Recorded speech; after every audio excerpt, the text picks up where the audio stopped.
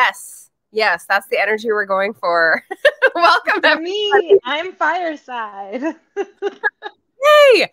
So welcome to my channel. My name is Margaret Pinard, and you are here for a fireside chat. We'll get to the fireside bit in a moment, but the purpose of this series is to welcome a new creative guest every twice a month. And today we have Lara Elena Donnelly. So welcome to my channel.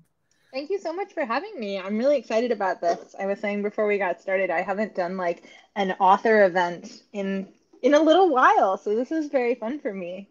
Nice. Yes. And you know, like there's the publicity, there's the tour, there's the promotion, but then there's like the in between. And you know, every once in a while, it's nice to have like a little pop of, yes, we appreciate your work, you're wonderful, without, you know, a new book. Yeah, also when you're doing book launch stuff, it's like everyone has the same 5 questions, and you do like 10 interviews in a row where you're like, oh, yep, okay, we're talking about this again. It's like, did someone send out a list? And they're like, these are the pre-approved questions for you to ask about this author's book. So it's kind of nice to be like, we're doing this not for any book in particular. We're just doing this for fun and to talk about writing. Yeah. So like the little intro said, charge your creative batteries and just have a little fun, get to know a new creator and get some inspiration. So while it's not about a book, I will pimp the book, or shill the book is probably the more correct term. There are pimps in that book, so I feel like that's true. So the gorgeous cover, yes, we could admire.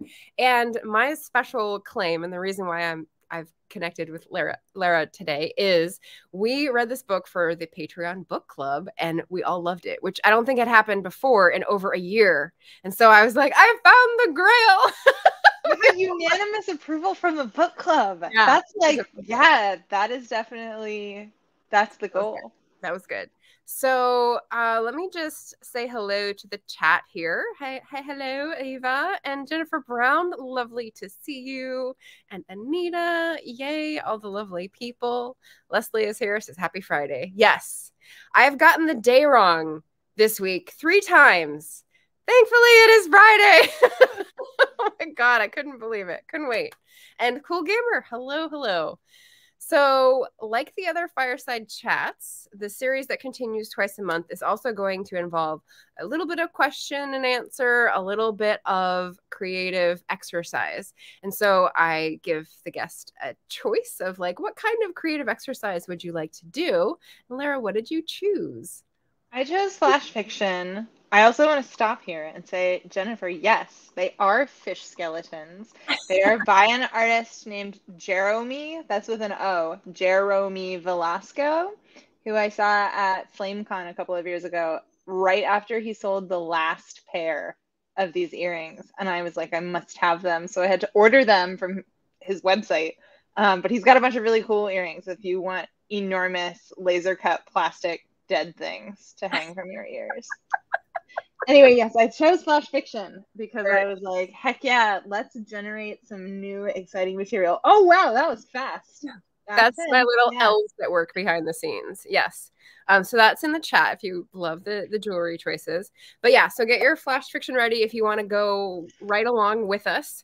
We'll be doing 2 rounds. We each brought a prompt, so we'll get a little bit more time than some of the other guests have had. So, but I also had a few like starter lead-in questions. When we talk about the Amber Lou Dossier series, which is complete at 3 novels, right? 3, yeah. It's a trilogy.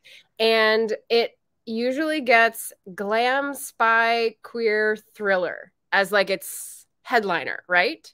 And I understand all of those terms, but the one that perplexes me is glam when I really think about it. So what does glam mean to you and how does it apply in this book? Couldn't put my finger exactly. This is so interesting because when you said it and you were like, how does glam apply? My first thought was like, actually, yeah, like it's not glam in the sense of like Velvet Goldmine glam rock. Like, yeah, you're not talking like 70s, 80s, like Ziggy Stardust situation. Maybe I should write that novel. This novel is not that novel. I do love Velvet Goldmine. I love that movie. But I think what that means in this context is much more like glamour, like old Hollywood 1930s, like Okay. studio cinema drama. You know, like Yes. everyone is wearing like feather boas and fur coats, and everyone is very dramatic. So I think when we say glam, we mean glamorous in like a black and white film sense. Yes. Glamour with the OU, like Yes, the glamour with an OU. Continental glamour. yeah. Yes. Yeah, because actually you could go glamour with like the elf fantasy Oh version. yeah, Oh, which not is that glamour either. We're not talking about like enchantment glamour either. Just pure star power. okay. Well, we've got readers and writers in the audience who have read and written about elf glamour all the way to, cinematic glamour. So people like all the different things. I'm excited, yes, about this. Laser cut plastic dead things. Sold. There's a pair that I almost got that are translucent neon green with like a purple sheen on them, as if they died because they were in like a toxic waste dump. And they're like a little bit drippier looking. But I thought classics first, and then we can expand on that. There you go. There you go. Set the tone. Establish the brand. I like it. I also noticed on your website, which I'll pop in the chat, you have a tagline of author, poet, fabulist. And fabulist isn't a title that I come across that often. So I was wondering how you toggle between those roles or how you choose which ideas to go into which media. I thought that was really neat. So I haven't written poetry for a long time. I don't think I've written any poetry for years, but I have poet on my website because I have links to a couple poems that I had published. And I was like, well, if they're on there, I can call myself a poet. Yes. Fabulous I put on there, I think, because I feel sort of conflicted about the way a lot of people talk about genre elements. Ooh, okay. Yes, this is a later question as well. So well, I don't want to jump the gun, but I feel like people who are writing from within the literary establishment, I feel like I have seen reviewers and or tastemakers talk about them as like writing fabulism instead of fantasy. And I was like, well, I would like to be considered a fabulist as well. And like the latest novel that I had come out last February, I'm like, time, what happened? I just read a brief article today in New York Magazine about how the pandemic has completely warped everyone's sense of time and what it means. Is it titled "What Is Time Anymore?" Because that's what everyone says on their Zoom call. It was like all these women in their early 30s are surprised about how old they are. That's like, that's me. I'm like, when did I turn 33? I don't understand. I'm still 30. Like the last 3 years didn't happen. Anyway, yeah, so my last book came out last February 2022. And for me, like writing it, I was pretty sure like this is a book that is definitely not fantasy, could potentially be horror, might have a little bit of magic in it, but we're not sure. It's definitely a thriller. I don't know. It felt very like what even is genre. And the Amberlow dossier is fantasy, but there's no magic in it. It's only fantasy by dint of taking place in a world that I totally made up, but also largely based on real places. So it's like I am always being very, what is genre? What genre am I even in?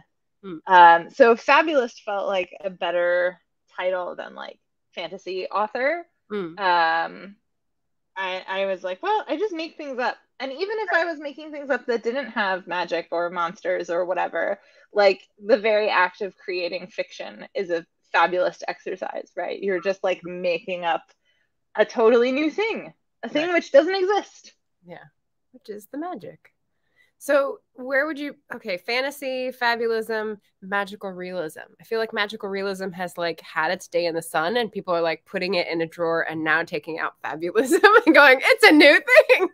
I feel like fabulism arose because people were like, actually, we cannot call things magical realism unless they exist in the tradition of Latin American magical realism. Yeah. But if you're writing something that's like it's weird. It's like, what you do? Yay! yeah, like if you're writing something where people don't know what to call it, but they don't want to call it fantasy for either literary establishment reasons or because it's like not quite fantasy, or it's just like Right. weird stuff happened that isn't really something that would happen in real life, but who knows? But we're not going to call it magical realism because it doesn't exist in that tradition. So we need a word to call it that doesn't lump it in with like Lord of the Rings or whatever. So I think that's where we got fabulism. Cool. Cool. All right. Well, fabulist or not, it's definitely fabulous. So, if you haven't read it, join the train, come back and discuss. Oh, and this is where I'm going to put a link to my review in case you are curious and want to listen to me gush about it. I talked about how our book club loved it, and that was last December because we were doing like mysteries in December. I've also got a poll up on my community tab for the Gothic read for October. So far, The Night Circus is winning. Any thoughts? I actually haven't read it. I haven't read it. I started reading it when I first moved to New York. I had a copy of it that someone had lent me and recommended it. And I read like the first chapter, I think, on the subway as I was looking for apartments. But it got put aside in favor of Patrick Susskind's Perfume, The Story of a Murderer.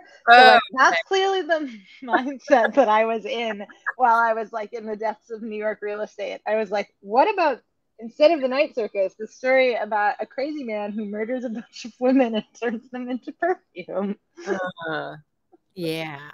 Okay. All right. So visit that poll if you haven't voted yet, and save my little review link here for later.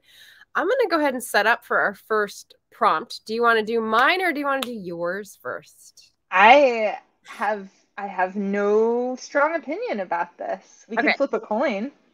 Ooh, do I have a coin? I do. Yeah, I said that, and then I was like, I sure don't even have one. I have this big wooden thing. Okay. This entitles me to one free tapa at a tapas restaurant in a suburb of Boston that I am sure is closed by now. I've had this since the year 2018. Yes. Yeah, I have million lira notes from 2006. So there you go. I was like, nice. My little old money vase. Okay, what should we call it? Should we call this tails and that can be heads? Sure. Okay. See how good you are at flipping coins. Oh, wait, hang on. If you win the coin toss, does that mean that you go first or second? You go first. Okay. And you said heads? I said heads. Ooh. Tails! It's tails. Okay. Excellent. So you will go first. Get your notebooks ready, everybody. We're going to get our fireplace. Oh, the fire! The titular fire. Yes. Fireside chat. All right, everybody. Yeah, let me get the timer ready because that's the other thing is like you want a little nudge as to how much time we have. So we'll set it for 10 minutes. So we have some time to discuss. 25. Oh, yeah. Everybody who is viewing us now in the green room beforehand, I was saying that my cat had a tooth extraction today. So she's really loopy and is like wandering around. So if you see me dealing with that, that's why. Okay. My prompt. Yes. So my prompt is, I want you to think of, and when I say the word most, don't freak out about literally choosing the thing that is the most. Just pick the one that feels like it comes up for you. I want you to pick the most interesting person that you have ever met, the most beautiful place that you have ever been, and the hardest words that you have ever had to say.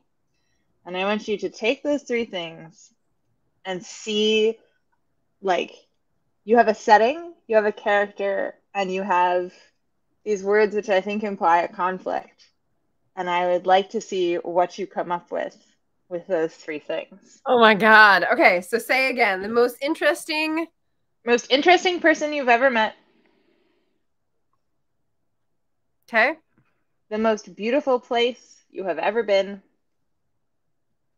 Okay. and the hardest words that you have ever had to say. Okay. I'm going to change the time because I have to write this in for people. Most interesting person met. Most beautiful place been. Hardest thing had to say. Also, I see Eva asking, do we also do Flash in the audience? Yes, as if you would like, for sure. But I know that people will say, what's the prompt? What's the prompt while we're trying to write? And so that's why I was trying to put it in here. So there we go. Ooh, look at that. I feel Okay. like I'm on CNN. Yeah, there you go. Much better than a stockbroker stock ticker. It's the prompt and the timer. I'm going to give us an extra minute. Okay. Bingo. We'll start a fire. Okay. Yeah. So Go. and I'll mute myself so that you can hear the fire and not any weird noises I make while writing. Ooh. I can.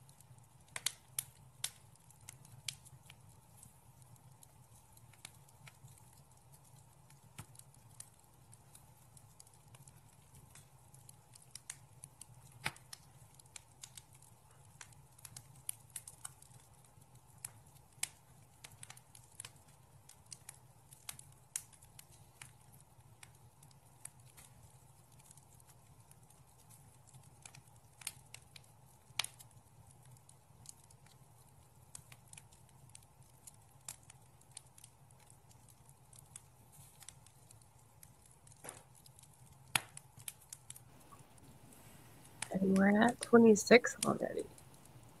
Did that go by fast? What is time? Yeah.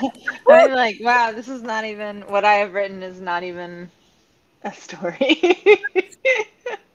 Less than a page. It took a while to get those like things in place. So that was a hard one. Out the gate with a really hard one. What did I say? I said frick. It is a hard one. Yeah. I hope I got, I wasn't sure like what you're getting at with the conflict. So we'll go over it in a second. Yeah, admittedly, this is one that I tend to use when I have like a longer class and can kind of talk about like what makes a story. But I feel like those three things, like if you have the hardest words you've ever said, I feel like that brings up a lot of things for you, the writer, but also sort of intimates like there's somebody in a space and either they're saying something to someone or someone is saying something to them.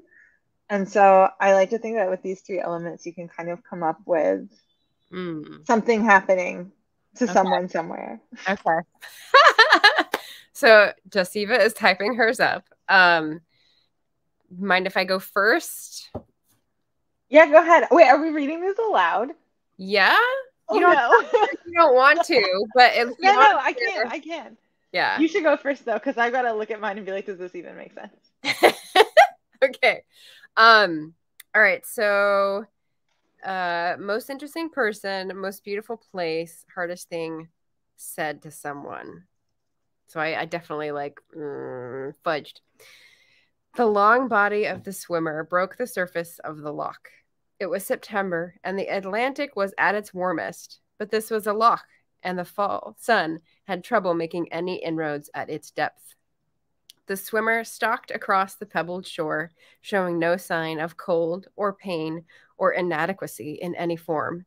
She got to the low wall leading to the road where her towel and shoes lay. When she had them on, she leaned her head back to scoop the top of her long hair back into a bun. "What do you need, Fincastle?" she said, her elbows knives stabbing the air. The small man took a hesitant step closer from where he stood on the road above her. "The creditors, ma'am, they're asking for you again, first of the month and all." "I'm done with giving excuses," she said. "Tell them there's no hope. I'll die before they get paid." There we go. Just an intro scene. Very little of the like actual story, but yeah, I got my three things in there. So yay! Nice. Oh, Eva says can't listen while typing. Sorry. Okay. All right. Well, I think this is recorded, right? So you can come back and listen to it later. Yeah, for sure. And yeah, it's recorded for posterity. Yes, if you'd like to type it into the chat, that would work. Or you can send it to me on Instagram to read. Either way. I'll open that up just to give that room in case you want to do it all at once. Okay, if you're ready. I am. So the caveat, I have two caveats actually. One is that I was like, oh, I can use this. I know that like we could have worked on our works in progress. That was one of the options. And I was like, no, I'll do an original flash fiction. But then I was like, ooh, or I could use this as an excuse to like workshop a new version of a scene from my work in progress. So this is like a cheat. I cheated. And also I didn't manage to connect the first part, which is the interesting person and the beautiful place, with the third part, which is the hardest words that I've ever said. Okay. So there's an ellipsis here, and when I get to the ellipsis, I'll indicate somehow, and then we'll get to the next bit. We're fans of the ellipsis and the M dash on this channel. I love an M dash. Full stand. Love an M dash. Okay. Right. The sun on the lawn of Philip Johnson's glass house turned up the saturation like the swipe of an Instagram filter slide. Grass green as astroturf, blinding white bricks at a pebble path seared into the ground, a perfect circle of cerulean swimming pool. Sophie squinted even behind her sunglasses, felt sweat gathering beneath the underwire of her bra.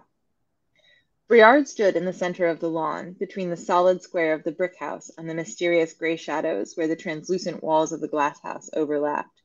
He took a silk handkerchief from the pocket of his jacket and touched it to his forehead. Sophie didn't see any sweat on him. "We'll set up catering here," said the guide, gesturing to the gravel path, "and a dance floor on the lawn. Your guests will have access to the glass house, although we do ask that they leave food and beverages outside, and please observe all the daytime rules of the space. No use of the furniture, etc." "This is all in the contract?" Sophie asked. The guide nodded. "What about the pool?" asked Briard. The guide shook her head. "No swimming. That's a liability issue for us. Besides, it can be cold here, even at the end of May." Briard nodded. "And the brick house?" "Off limits, I'm afraid. Undergoing renovations. Without the windows, we get a terrible problem with mildew." And here we have an ellipsis. Some things happen. I think Briard and Sophie have a little tete-a-tete. He says, "You wouldn't want to let me down," he said. "Would you?" "No," she said. Not because it was what she wanted to say, but because she didn't think he would let her, even if she wanted to try. Let her let him down. Ugh. Yeah. Oh, okay. Yeah. Oh my gosh. Yeah, that feels like a lot. I love the setting. I love the details. I was like putting them into place as you put every new color in there. Like, oh. Man, if you're ever in Connecticut, Philip Johnson's Glass House is like really surreal. It's a very strange place to visit. Huh. There's also a secret passageway, and they told us this on the tour. The idea is there's the glass house and the brick house, and they have a lawn between them, but his conception of it architecturally is that they're actually the same house, and the lawn is a room. But between the glass house, which is all made of glass, and the brick house, which is all made of brick and has like one window that you can't even really see from the outside, there's a secret passage in the bathroom of the glass house, which is the only part of it that's like walled in that you can't see from the outside. Okay. In the floor, there's apparently like a part of the floor you can open up, go down a ladder, and then go underground all the way to the brick house and come up inside. That is cool. So you've got glass, brick, and earth. Yeah. All earth-based materials anyway. That's cool. Yeah. It's a really wild place. I highly recommend it if you're interested at all in arts and architecture. Very cool. Very cool. When you say most beautiful place, my mind obviously will go to Scotland, where I've set my series and always want to return to. So the Isle of Mull, thank you. Oh, Mull, yes. I've never been, but I've heard about it. It sounds amazing. Yeah, it's beautiful. I just put a memory actually on Facebook and everyone's commenting on it. I'm like, yeah, that was a long ass time ago. I wish I was there now. Yeah. Excellent. Wait, I think we got a comment. I think this is to do with your passage. That's goes back. Yeah. What I'm hoping happens at this place is that things go horribly, horribly wrong for all of our characters. So it's whimsical and delightful in a very sinister way, hopefully. Nice. Yes. And if anyone in the chat is interested in horror, if you visit Lara's website, Base Notes it's got horror in one of its review quotes. So like, it's full of that way, pretty grisly murder. If you're like, you know what I like? People being murdered. This is the book for you. I know I have audience members like that. So, okay. And then Eva has put her flash fiction in. Very exciting. So let's do I'm reading it, yeah. Oh, say hello to Nia. Hello, welcome. Hello. All right. So the breeze was cool despite the overbearing. I like how we both had swimming in ours, even though there was no communication at all about swimming. Okay. The breeze was cool despite the overbearing sun. I peered up to see how far past noon it was when I stumbled. The old man nudged the shotgun into my back. Keep it moving, trash. I continued forward, any remnants of a path long behind us. The thorns of the mountain plants dug into my skin and ankles as I brushed through the thick growth. My legs were heavy. We had been walking since before sunrise. I caught another stone with my foot and fell hard into a patch of rock and dirt, the taste of new blood coating my mouth. A steel-toed boot met my ribs. My breath went into the dust next to my tooth, and I rolled over groaning. Any last words? The gun was aimed at me. The aged fingers on the trigger, years older than when the man behind them took me in. Years older than the last time I saw him. I'm sorry. I had said it all before. He gave a nod I remembered and a grunt. Bang. Oh no. Oh my gosh. Yikes. Oh, that was great. Oh man. So now we're left with like, okay, so what's the location that's not named? Is this mountain path and like the most interesting person? And like, wow. Okay, so I'm gonna be like trying to deconstruct that knowing Eva. Yeah. It felt so like True Grit to me in a way. Like, you know, it's very out west. Oh, and so she's harsh giving us, situation. yes, the piece. You don't think he's a killer? Yeah. Yeah. That's awesome. I love this. Yeah, the deconstructed. Yeah, I found it hard to like put them together because I couldn't use the person I'd met who I knew as like a character and put words in their mouth. So I was like, okay, I'm just gonna envision her and then like make her do something different based on Yeah. So. My most interesting person is definitely not himself in the book. He's like a version of himself.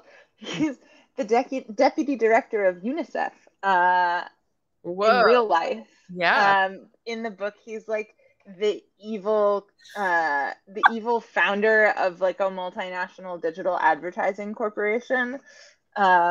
Which is definitely not something I can envision him doing in real life. But a lot of the like mannerisms and the general vibe I fully stole from my most interesting person. Nice. That's cool. That's a cool exercise. So if anyone wants to take that and do like store it away for later, that's a good one. Yeah, I bequeath it to you. You may use it however you want. So my question, my mid-break question was about genre, and this is the one that I hope isn't like repeating. But, like, who else do you see in your lane / genre? Because I was trying to figure out, like, I really loved Jenna Rose Nethercott's book, Thistlefoot, and I'm thinking there's magical elements, there's folkloric elements, there's definitely history that comes to revisit us and bite us in the ass, and so there's the same like intention of some of the themes, but definitely not like the mood or the style. But I'm like, but I want to say you're like in the same sort of space, like throwing clay against the walls together. But I'm like, do you see other authors who you would say, oh, like they've got a piece of this that I'm doing and they've got a piece of that I'm doing?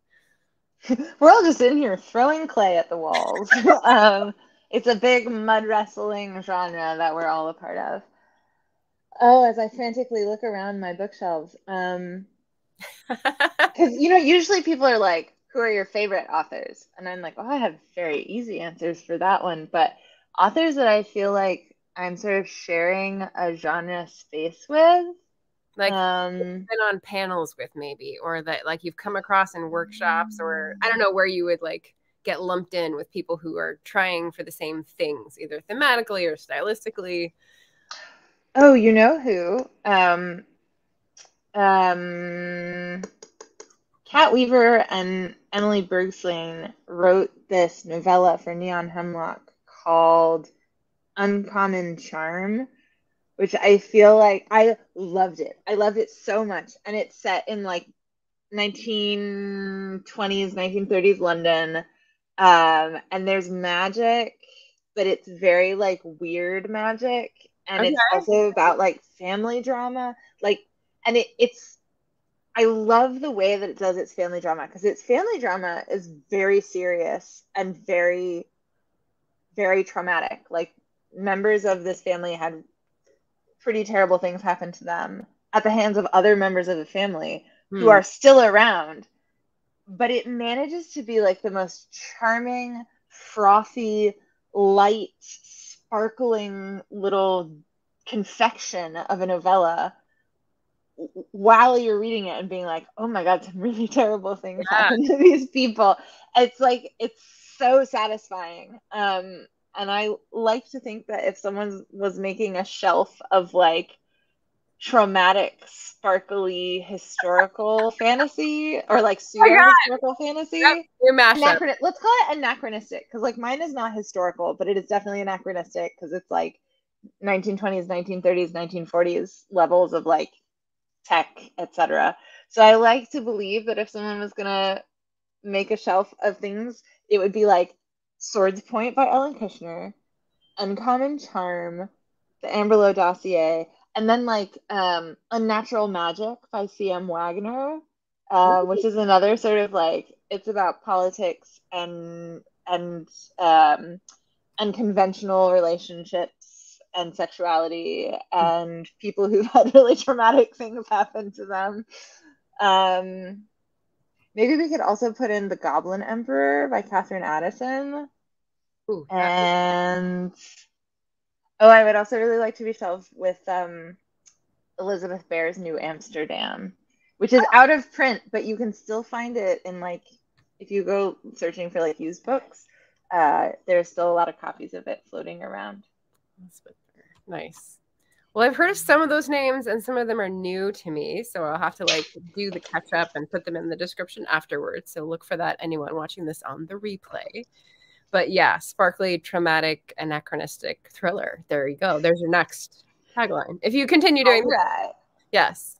But that's good. Like, who would you want to be on a shelf with is maybe a better way to phrase that. Yeah, if you shelve your books, actually, this isn't really how I've shelved my fiction books, but for a long time, my nonfiction books were shelved vibes only. It was like, these books should all go together based on their content. And then the flow of like one content chunk to another was very like, well, these are all like World War I books, which means that they should go next to, it was like, these are British Empire history going into World War I, specifically mostly biographies of gay World War I poets, and then the biographies of their Twinkie boyfriends, and then from there to like gay history, and from gay history to like the ethical slut, and from the ethical slut to like feminist theory. Nice. From feminist theory to like Diaries of a Woman Homesteader. Like the transitions were very like, I don't know, this book feels like it should go next to that book. Library talk is hot stuff. I don't have transitions. I'm looking at what fits in this amount of space and what fits in this amount of space that I have. Oh yeah, no. That's definitely how the fiction books are shelved at this point. They were shelved by all novels in order of author, and then bottom shelf was short story collections by editor, and then poetry. But now we have too many books, and it's just like wherever the overflow will fit. And also we got a new bookshelf for. Yeah, I should definitely ask all my guests that about like bookshelf orders. We got a new bookshelf for the bedroom, and we had to take all the nonfiction off because the nonfiction lives in the bedroom. And when we put it back on, we organized it by author last name, and it bothers me every time I look at it because I'm like, those books shouldn't go next to each other because the vibes aren't right. So someday I'll probably take all of the books off and reshelve them per vibes. When you need like a calming project, I find that like the reorganizing the bookshelves is like works like no other. Like ice cream, reorganizing bookshelves, like at the same time. At the same time, yeah. There we go. Oh, I see a new person in the chat. Hello, Felicia. Hi, Felicia. Nice to see you. Let's see. So, I tried to put a link in, and it gave me a super long link on Bookshop. So instead of that one, go by this one at the moment. By Amberlou. I was prepared for that one. Did I have I did have one more question for the middle, but we're getting down to the last 15 minutes. Okay, so short question. Unfuck it on your website. I'm sure that some of our listeners would be intrigued to learn what you do, as it looks like as a consulting service. So tell me. It's a consulting service. I joked about this consulting service for years. I joked about it. And then I was like, I'm doing it. So I launched this consulting service called Unfuck It. Unfuck It is for people who want to write sex scenes and are really intimidated by it, or are worried they're going to mess it up, or have written one and are like, I feel like it could be hotter. I really like writing sex scenes a lot. I have beef with the way that sex scenes are often written, and I would love to work with people who are like, I want to write good sex scenes. And I've helped a couple of people so far, not even through the consulting service, just like friends have asked me to read their sex scenes, and I liked doing it so much, and I liked sort of picking them apart and being like, what is your goal? Because it feels like a collaborative process, right? Like sex scenes are not always in there just to be titillating. Like a lot of the time they're doing really good work. Sorry about the sirens. Doing really good work for the story. Right. So like working with the author to be like, what is your goal for this scene? And what do you want your readers to take away? And I also just think like they're really great moments for getting into who your character is and how they, like, sex is a very personal thing. And if you are putting it in your fiction, it's a great opportunity to be like, yeah. Hi, Sakura. You're sliding into the talk about sex scenes. Yes. Welcome. Into it, yeah. But yeah, if you are out there freaking out about writing sex scenes and you're like, I need the help of an expert, there are testimonials on there with people being like, this is why Lara's great at writing sex scenes. So please hit me up and we will work together and it will be really fun for both of us. Yes, on the website far right tab. I definitely like looked at that and was like, oh yes. Looks really fun. Okay, so are you ready for my prompt? Yes. Okay, so my prompt is, since we both have trilogies, think of your trilogy and when it is set. I don't know what the time span is because I haven't finished it yet. But think of a moment either 20 years before or 20 years after when your trilogy is set, when something happened that either triggered or was triggered by something in your trilogy. So you can choose the before times and like a scene that made something happen in the books, or the after times and like a result of whatever, of some action or decision in the books. Is that clear? Okay, so that's I'm like, oh no. So that's gonna be harder for people in the chat. So maybe in your 10 minutes in the chat, if you want to do a flash fiction along, think of a moment where you do a scene and then 20 years later a scene and how they're related. Like show us with an ellipsis like the thread, and that, you know, that could be interesting too. So I'll pop that in as I wrote it out so I don't have to think about it again. Okay, and let's see, I'll fix my timer and get my, are you okay going a few minutes over? Yeah. Okay, so 49, 59. After this, we're just going to watch an episode of Taskmaster, so I'm... Whoa! Okay, everyone here should go on YouTube and look up Taskmaster after this because it is the funniest television show that's ever been aired, I think. It's like a British light comedy game show. Okay. Do yourself a favor. All right. I like it. Okay, here we go. So yeah, I'll mute myself and we have 10 minutes for the prompt in the chat about 20 years difference and the thread of like action or connection. Go.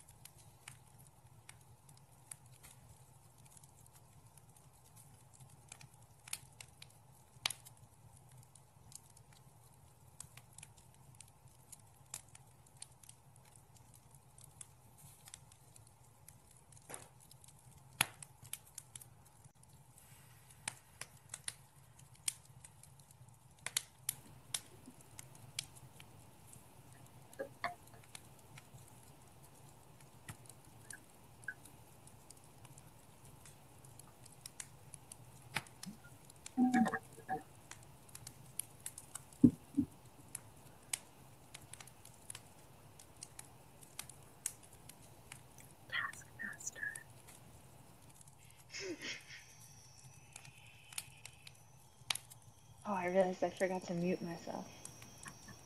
I didn't hear anything. I think the fire crackles took care of you. I don't think there were any sounds.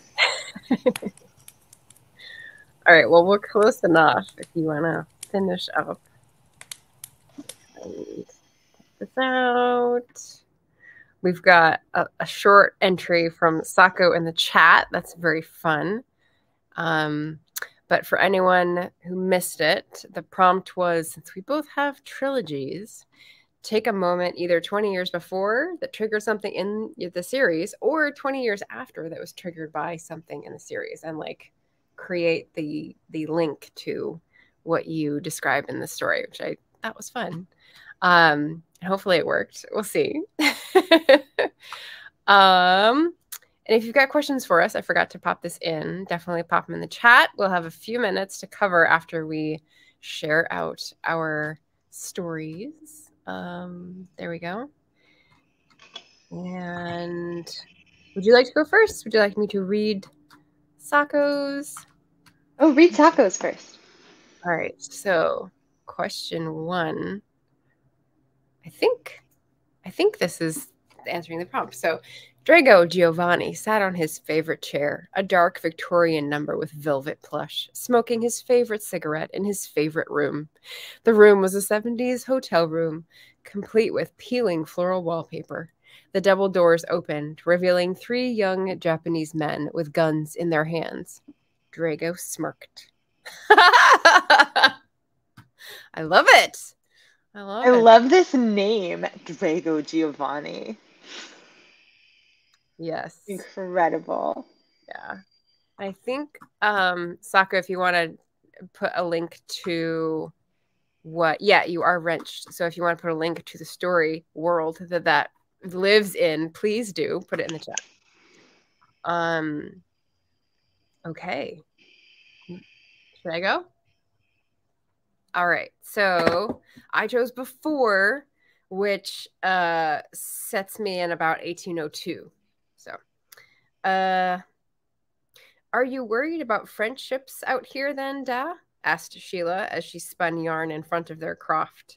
Her father faced the sea, a grin set to his mouth. French, pah, they'd no dare show sail this close. They did for the 98, said her brother, the contrarian. Aye, but the interests were united. Who do they have as allies now, here? 'Twould not be boldness, but lunacy. They'll stay away south. Don't you fret, Sheila. Your man'll be back from his fishing yet. The French don't follow the herring, do they, Da? No, now quit your worrying. Sheila wasn't sure he'd know about the French and herring, but her intended was away fishing, and all she could think of was his not coming back. Morning, Mr. McDonald. Jamie, Miss McDonald.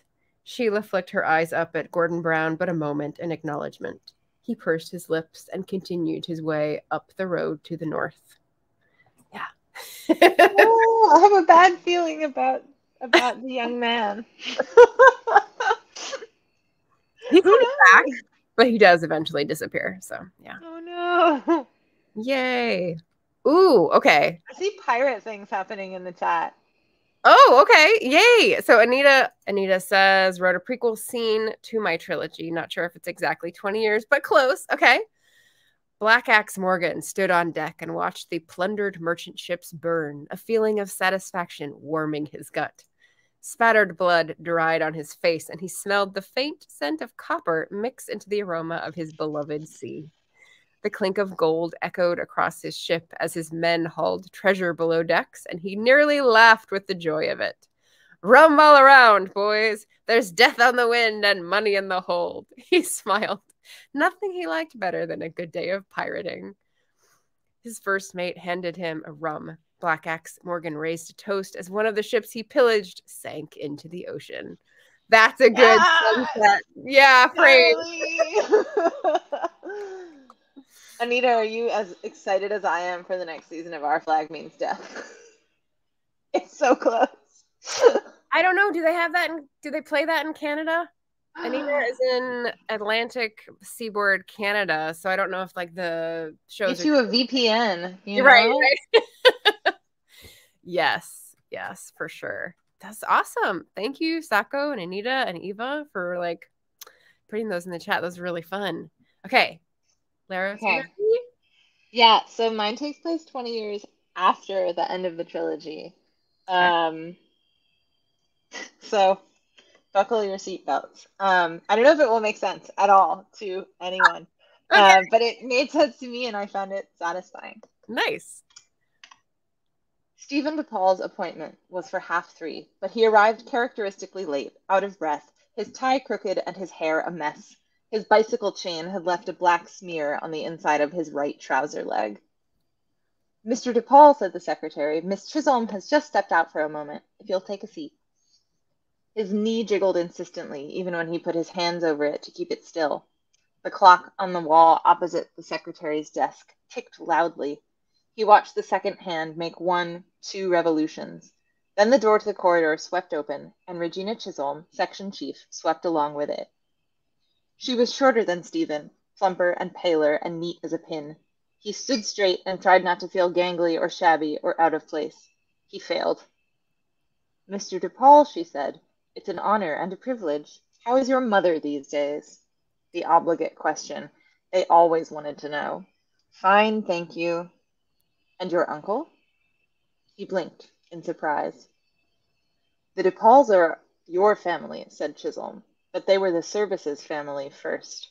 We like to keep tabs on our family. Her voice and smile were as mild as young cheese. And of course, we have the means to do so. That's good. I love it. Yay. Yeah. So the doomed sort of DePaul legacy of getting involved in things you really shouldn't. Over your head. Yeah. Yeah, absolutely. The whole family is just like charging in unprepared and getting in over their heads. It's a familiar feeling. That's usually what happens in my nightmares. Relatable. People are like, I want a relatable character. Well, Yeah. I think everyone can relate to being like, oh, I bit off more than I can chew. Exactly. Yeah. Well, I'm glad you said that felt satisfying because, when you have exercises or games or flash fiction, I think the push is like, oh, I can repurpose this to submit, or I can try querying this idea, or like do the thing that's gonna like result in some sort of measurable, quantifiable gain. And you're like, no, I think just having fun is necessary and good. So hopefully, yes, definitely. yes. Yeah. And hopefully for you at home, have had fun joining in, meeting perhaps a new author, and definitely go check out Lara's work and laugh and cry along with the rest of us who have read Amberlood Dossier. I still have the second and third book to read, but I'm a slow series consumer, so I like to like draw out the pleasure and pain, which is not just how I work. Unlike me, who's just like, oh. Exactly. Different types of writers, two camps in the world. Where can we find you, or what are you doing in the near future that you'd love to bring attention to for people? Oh, you can find me if you're in New York. Like message me on Instagram. Be like, I'm in New York. I'm not going to be on tour or doing any book events because I don't have anything coming out in the near future. I just had the German translation of Amberlow come out, so I would love it if someone in Germany was like, come do an event with us. So if you know anybody, let them know. But other than that, I'm sort of working on some projects, but mostly what I am doing right now is that I am on bed rest from writing because my mental health needed a break. I've been talking with some writer friends about this, and we kind of landed on like writers are basically high performance athletes, but like mentally, we're like mental Olympians. And you can really sprain your little brain ligaments if you push too hard. And I don't think that you help yourself if you push too hard and you have a brain injury, like a psychic injury. Yeah. So I'm trying to rest my little psychic injury, and hopefully come back more focused on the fact that writing is fun and better able to just like enjoy myself while doing it instead of totally freaking out and stressing about it. Because when you become an author, you're basically taking a hobby that you've enjoyed and had fun with and turning it into this really high pressure, high stress, money earning, pretty fraught situation with like hard deadlines and input from a lot of people. And it's like, I have to remember why it's fun. And these writing exercises have helped me remember why it's fun. I was writing the second one being like, there's like no point to this. It's not going to become something that I'm publishing. It's Yeah. just something I know about this character, and I'm like excited to make up what's happening to him right now. Yeah. Ugh. Excellent. Excellent. So, thank you so much for coming on the show, Lara. I very much enjoyed meeting you, getting to talk with you tonight. I've got links for her sites in the description, in the live chat, all the things. I will be having another Fireside Chat again twice a month, and you'll see that out on YouTube and on X, if we're calling it that. But anyway, out on the platforms, and yeah, hopefully you can charge your creative batteries, relax, have a little break, have a little breather, meet some new creators, and have fun. Feel good about life. Yay, you're allowed to, right? Yeah, in fact, you should. A dear friend said this when I was teaching at the Alpha Workshop for Young Writers. We like to give little pieces of advice to our young writers. And one of my dear friends and fellow staffers said to all of the students and the staff, I stole this advice. She said, "You deserve to feel happy at least a little bit every day." Yeah, that's a good check-in. That's a good check-in. Yeah. So Friday, everyone, use that as your mantra for the weekend. Enjoy it. All right. Well, thank you, and thanks to everyone watching, and we'll see you again soon. Bye. Take care. Bye.